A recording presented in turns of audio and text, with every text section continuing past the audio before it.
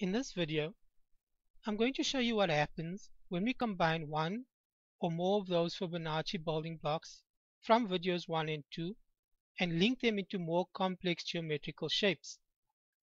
Please watch video 1 and 2 so you can fully understand the sheer mathematical improbability at work here. In video 1, we saw the cipher that was revealed by the Fibonacci 60-digit repeat pattern. In video 2, I created a Venn diagram commonly known as the vesica Pisces. And incredibly, the 60-digit cipher started to produce the number 360.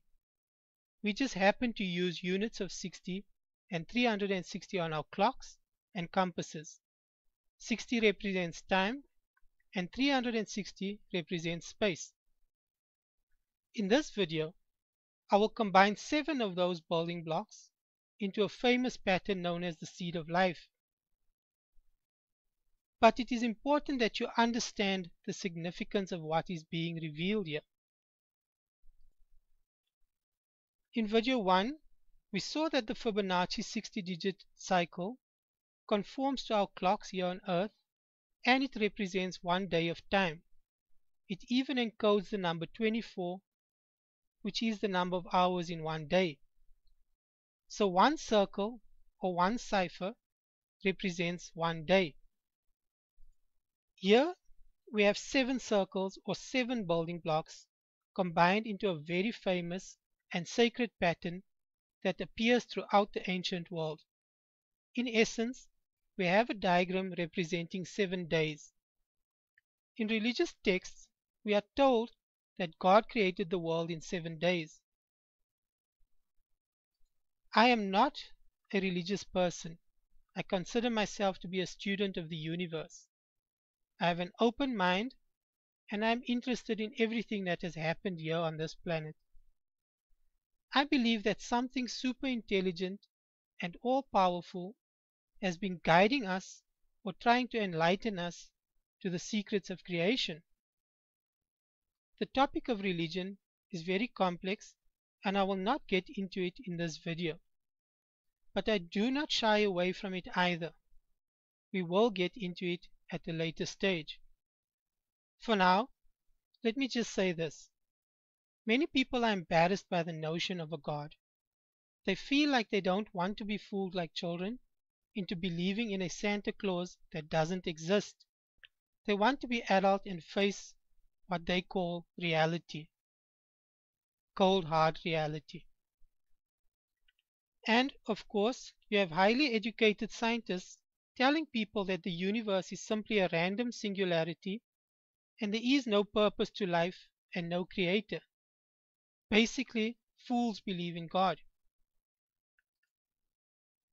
I'm sure many of you are aware that Barbara Bush died recently. At her funeral, her son Jeb Bush gave a moving eulogy about how he could feel his mother's presence all around him and how she taught him to love God. He finished by saying that he looks forward to being reunited with her and all of God's children one day.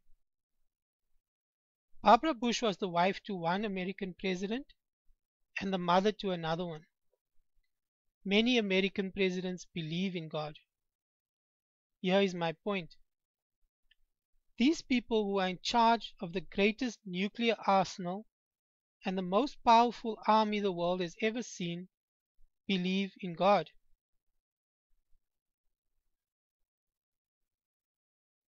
Now, of course, the fact that powerful politicians believe in God doesn't make God real.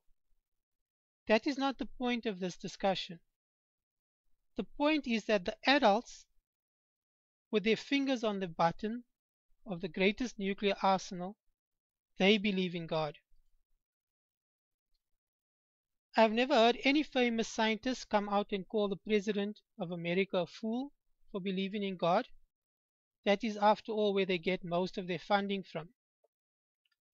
When Stephen Hawking died recently, Neil deGrasse Tyson said, "His passing has left an intellectual vacuum in his wake, but it is not empty. Think of it as a kind of vacuum energy permeating the fabric of space-time. that defies measure. Everybody wants to believe that their life has a purpose and a meaning, no matter how cynical reality has made them. Ultimately, the only thing that matters in this world is the question of God. If you have been made to feel like a child for wanting to believe in something greater, then you are the fool. We will get back to this topic of religion in later videos.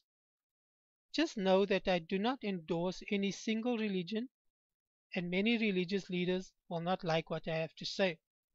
For now, look at what happens when you combine 7 of these building blocks into the sacred geometrical shape known as the seed of life. These numbers start to form a beautiful flower. Pause the video here and take a long look.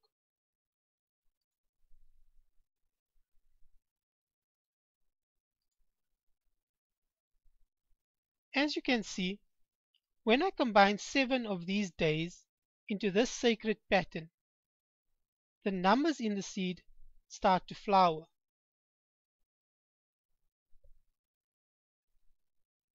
Only a fool will call this nonsense.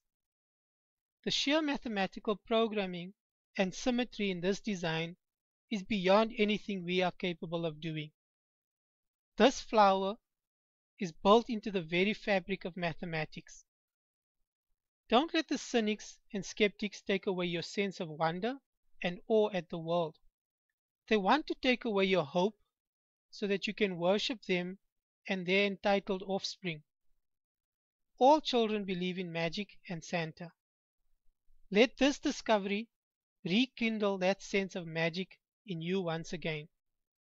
Be reborn into a world of beauty and mystery where we are all the children of God.